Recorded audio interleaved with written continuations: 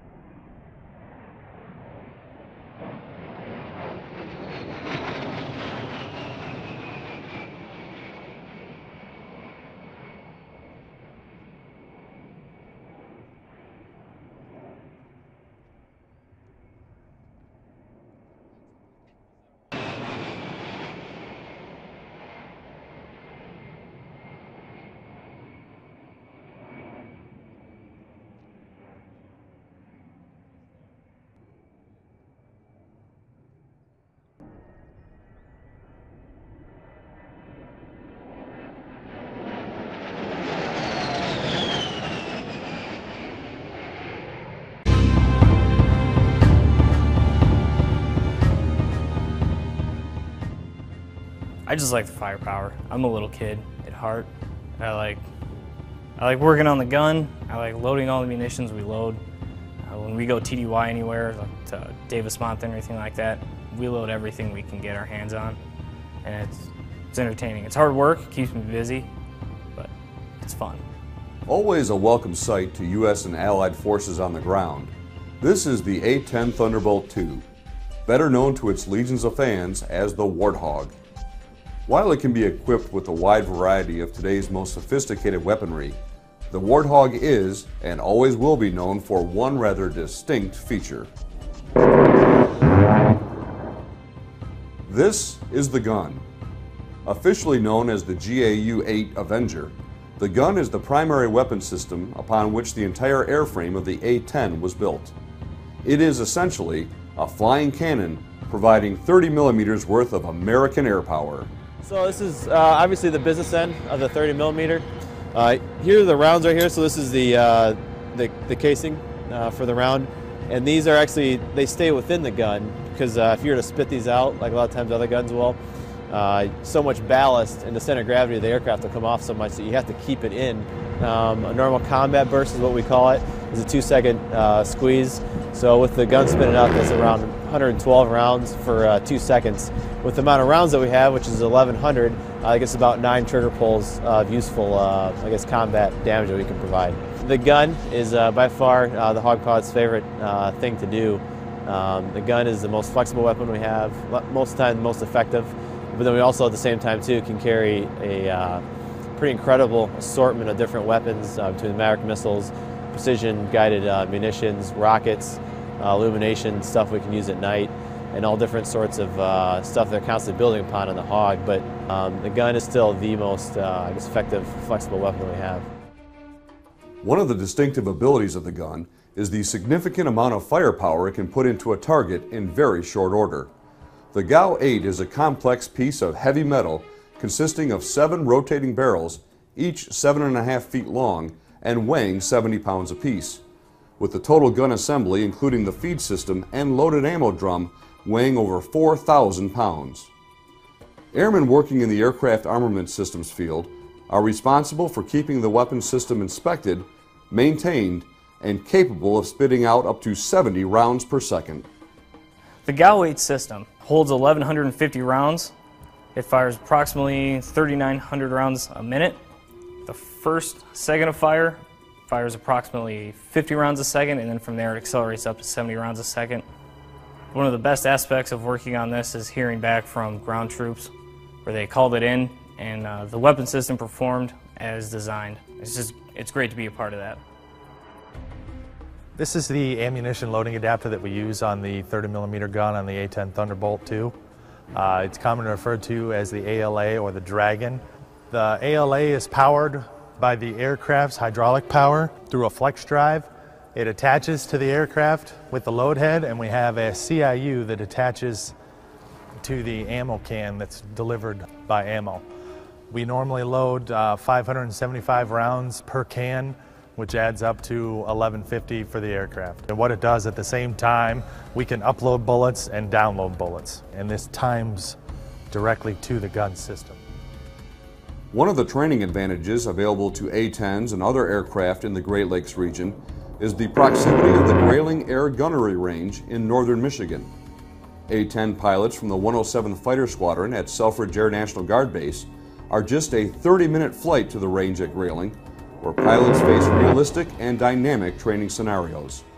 There, pilots are able to train with joint terminal attack controllers, placing bombs and bullets right on target. It's an awesome target set that we can go up there and play on. They're constantly changing it around as to what their customers' needs are. It prepares you very well because you can go up there, practice it, kind of training around it, and really when you start to fly over in Afghanistan, start to do the stuff that you're practicing training for up there, you're like, oh yeah, I remember doing this up at Grayling a lot of times. For Warthog pilots, maintainers, and their fellow airmen, ensuring this firepower is available when and where needed is at the core of their duty to their state and nation. The thing I like the most, obviously, is serving the United States military, serving in that capacity, and helping protect the people in America overseas, and being a part of that. Our biggest thing that we do as hog pilots, helping out the troops on the ground and providing that aero coverage that they could need at any time.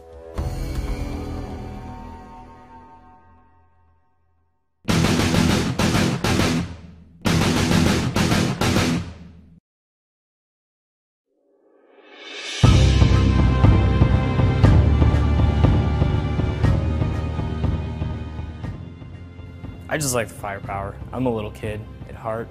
I like working on the gun. I like loading all the munitions we load.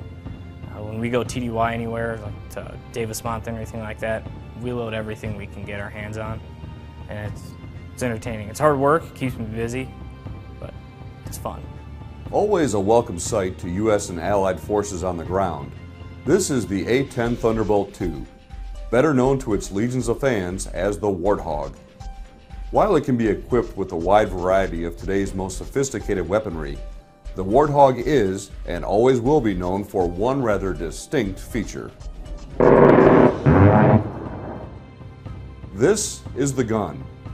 Officially known as the GAU-8 Avenger, the gun is the primary weapon system upon which the entire airframe of the A-10 was built. It is essentially a flying cannon providing 30mm worth of American air power. So this is obviously the business end of the 30mm. Here are the rounds right here. So this is the casing for the round, and these are actually, they stay within the gun because if you were to spit these out, like a lot of times other guns will, so much ballast and the center of gravity of the aircraft will come off so much that you have to keep it in. A normal combat burst is what we call it. It's a 2-second squeeze. So with the gun spinning up, it's around 112 rounds for 2 seconds. With the amount of rounds that we have, which is 1,100, I guess about 9 trigger pulls of useful, combat damage that we can provide. The gun is by far the hog pilot's favorite thing to do.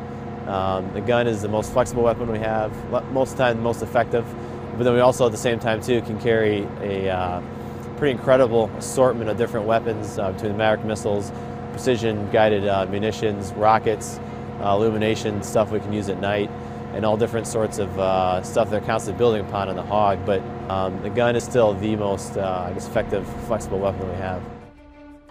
One of the distinctive abilities of the gun is the significant amount of firepower it can put into a target in very short order.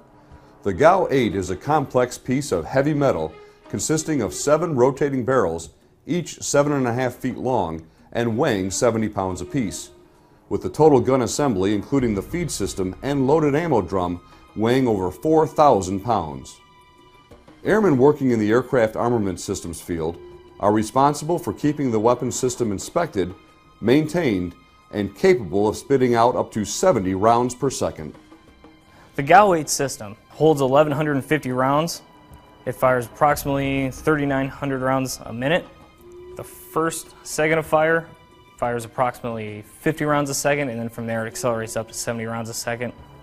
One of the best aspects of working on this is hearing back from ground troops where they called it in and the weapon system performed as designed. It's great to be a part of that. This is the ammunition loading adapter that we use on the 30mm gun on the A-10 Thunderbolt II. It's commonly referred to as the ALA or the Dragon. The ALA is powered by the aircraft's hydraulic power through a flex drive. It attaches to the aircraft with the load head, and we have a CIU that attaches to the ammo can that's delivered by ammo. We normally load 575 rounds per can, which adds up to 1,150 for the aircraft. And what it does at the same time, we can upload bullets and download bullets, and this times directly to the gun system. One of the training advantages available to A-10s and other aircraft in the Great Lakes region is the proximity of the Grayling Air Gunnery Range in northern Michigan. A-10 pilots from the 107th Fighter Squadron at Selfridge Air National Guard Base are just a 30-minute flight to the range at Grayling, where pilots face realistic and dynamic training scenarios. There, pilots are able to train with joint terminal attack controllers, placing bombs and bullets right on target. It's an awesome target set that we can go up there and play on. They're constantly changing it around as to what their customers' needs are. It prepares you very well because you can go up there, practice it, kind of training around it, and really when you start to fly over in Afghanistan, start to do the stuff that you're practicing training for up there, you're like, oh yeah, I remember doing this up at Grayling a lot of times. For Warthog pilots, maintainers, and their fellow airmen, ensuring this firepower is available when and where needed is at the core of their duty to their state and nation. The thing I like the most, obviously, is serving the United States military, serving in that capacity, and helping protect the people in America overseas, and being a part of that. Our biggest thing that we do as hog pilots, helping out the troops on the ground and providing that aero coverage that they could need at any time.